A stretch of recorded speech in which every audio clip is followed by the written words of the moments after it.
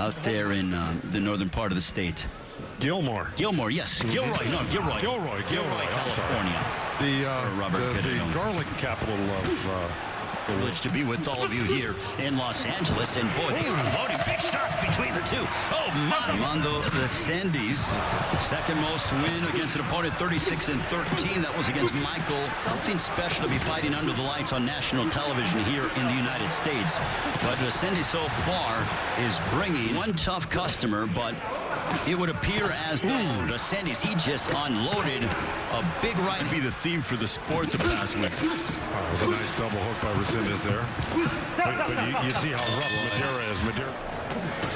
Even though he's missing, there's a right hand that buckled Madera. And now come down with a little bit more body shots because he's head hunting a little too much. That's sound wisdom from a boxing coach because he's doing everything well. He's keep using that jab. It was a quick left hook and it landed, and just like that short right hand off of Madera. Madera came back countering like that right there. See, he's rough. He put that full.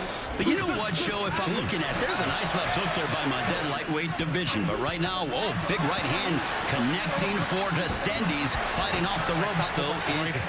Right side centric, and that's why he's getting hit by that right hand. He should be slipping both sides, looking at that liver shot. Guys that go under the lights sometimes shine more than they do in sparring. There are guys that are great in the... Armando El Toro Resendiz. So Armando Resendiz remains undefeated and makes his U.S. debut a successful one.